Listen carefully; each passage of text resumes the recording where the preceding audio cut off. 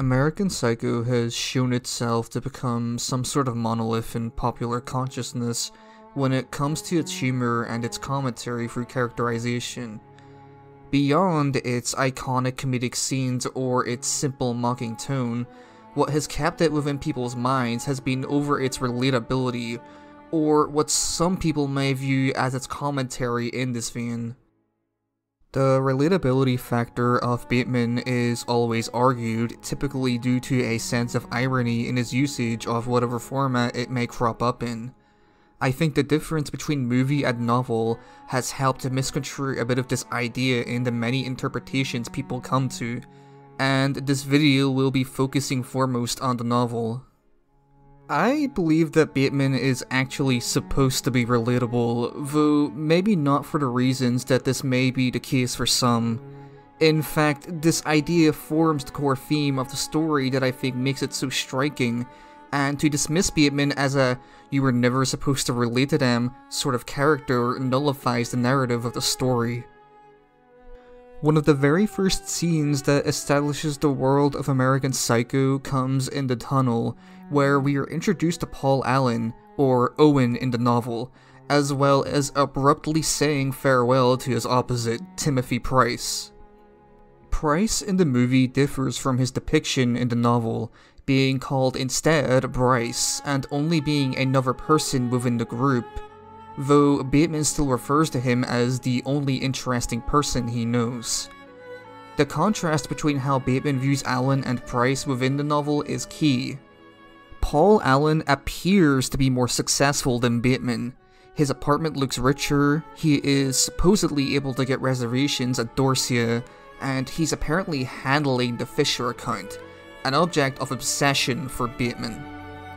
Meanwhile, Price is actually richer than Bateman, owning an extravagant vacation home that he and Evelyn visit, and seems to openly be having an affair with Bateman's fiancée that he even sustains within his presence.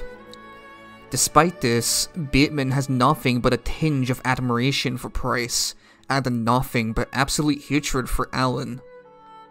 In the tunnel, as we were previously referring to, Price, after his coke binge with Bateman, states emphatically that he is leaving.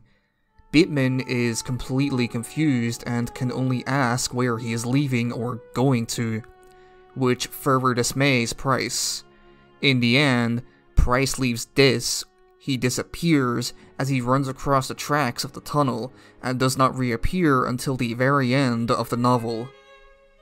In all of Price's interactions with the rest of the troupe of characters, he states flatly and coldly the shallowness of their circumstances with women and material, often as a rebuttal towards their common boasting.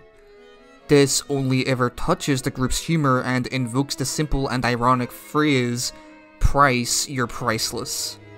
The beginning of the novel is so dominated by Price's voice that you would be mistaken for him as the protagonist at first.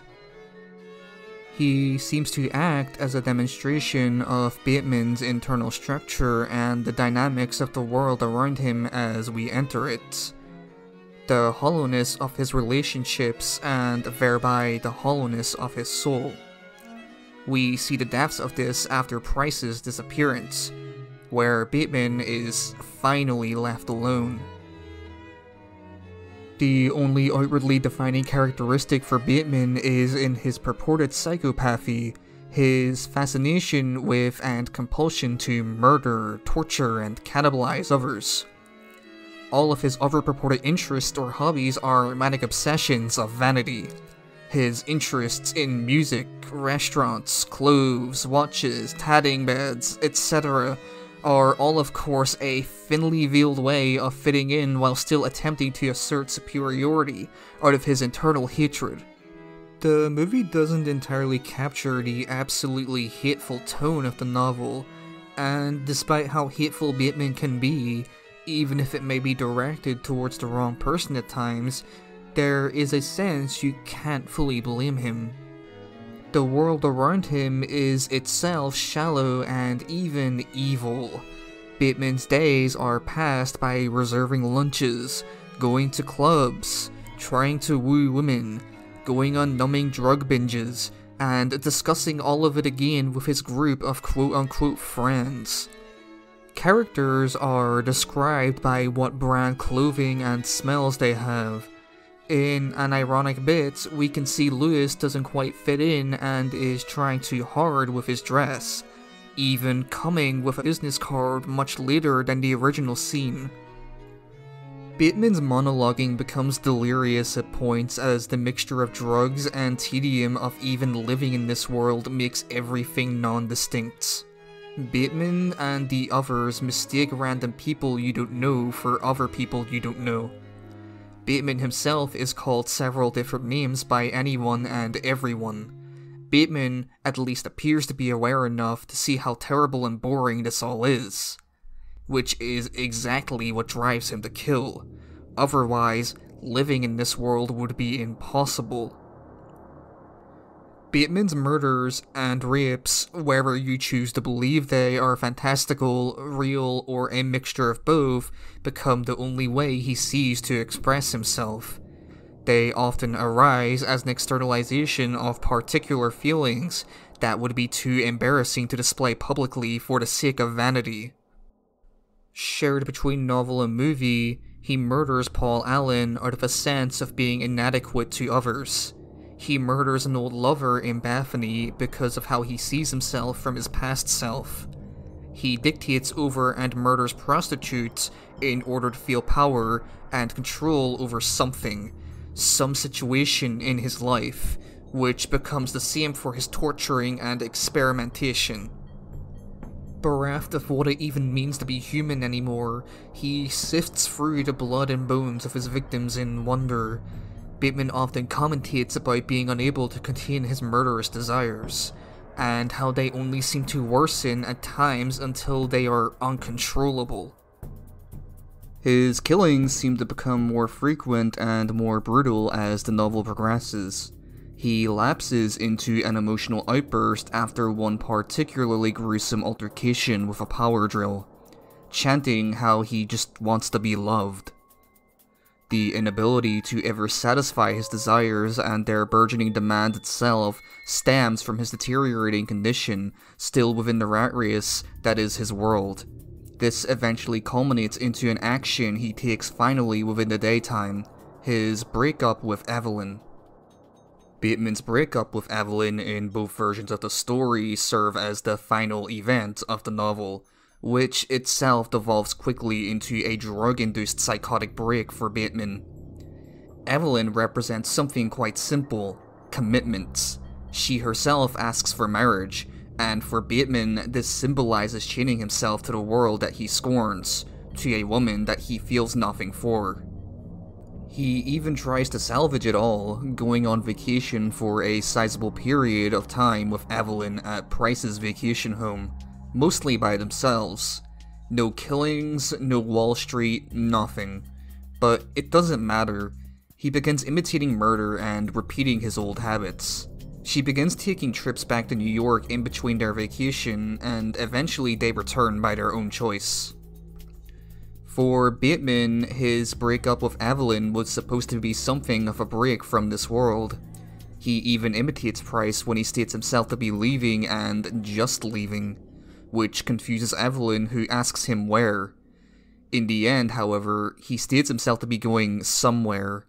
He is left with no fulfillment and resultantly descends further into a hallucinatory state full of brazen murder, police chases, and explosions of guilt. Bateman's internal conflict causes him to both not want to be discovered for his crimes so he can continue fitting in, and wanting to be judged because of his total hatred for the world around him.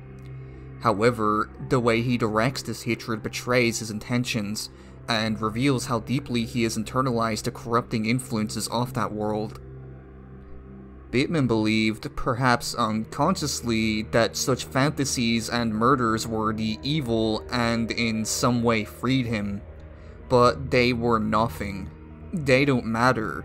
The world he inhabits is already steeped in evil that his shadow and his external self are nothing more than another thing produced by it. The first words of the novel are scrawled on the wall of an alleyway as his car passes by. "Abandon hope, all ye who enter," the inscribed message of the gates of hell in Dante's Divine Comedy. Bateman, in the most significant bit of psychology the novel has to offer, says he is fabricated, a non-contingent human being, and that his personality is sketchy and unformed. At the same time, he calls himself blameless. Is evil something you are, or something you do? Is Bateman the way he is because of the world around him influencing him that way, or was he by nature predisposed towards evil? That is to ask, are humans born with sin? If the world around us does not cultivate the good and only the evil, then it does not cultivate anything at all. Because evil cannot create anything. This hell cannot create a person, it only subsumes. More than being a philosophical quandary, this is a confusion that Bateman has been produced from. Near the end of the novel, Price makes an abrupt return from it, as they continually refer. His demeanor is unusual, and we see him almost prodding Bateman for something. By the end of all that has happened in the novel, Bateman is still engaging in the same depravity, and experiences the same dissonance, if not worse than he did previously.